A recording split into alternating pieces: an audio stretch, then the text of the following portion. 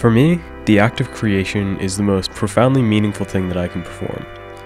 When I make something, I have the power to inform, help, and inspire others to an unprecedented extent.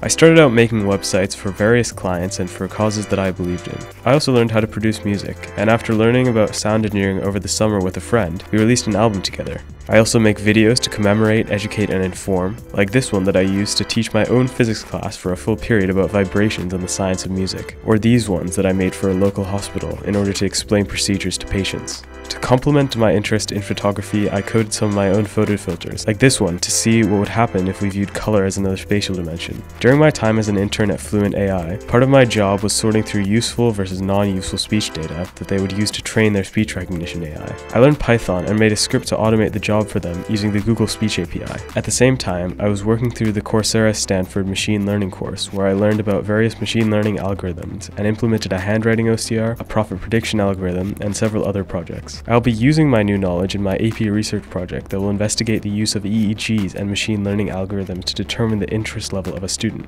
Earlier this year, I finished off a project that my AP computer science class started that generates math tests so that students in academic assistance can take tests until they achieve mastery. The program has been implemented, and I am now working with the department on an interactive algebra skill builder. Recently, I've also been making programs that explore scientific concepts. For instance, I made a 2D gravity simulator and an evolution program for patterns in Conway's Game of Life. I combined these two in September to create my spaceship course plotting program, which uses evolution to optimize a ship's path through a randomly generated planetary system in order to reach a goal planet. The Math Dojo project and the ship course plotter have been some of my most gratifying projects because I have seen how they can empower other people and myself to learn more and pursue their goals. I will always continue to make, and I hope to do so at MIT.